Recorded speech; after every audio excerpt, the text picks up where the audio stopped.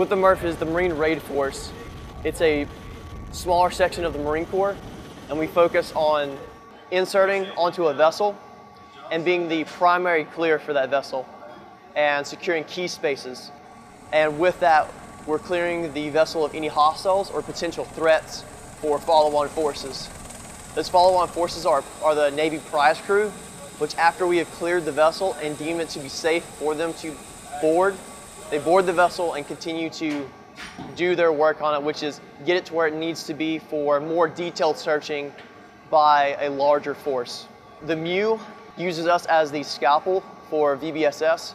Our shooters are trained at a very high level to engage in environments where there is a mix of hostiles and unknowns. So that's the difference between dropping a bomb versus sending us in. We can go in and guarantee or minimize civilian casualties in an area.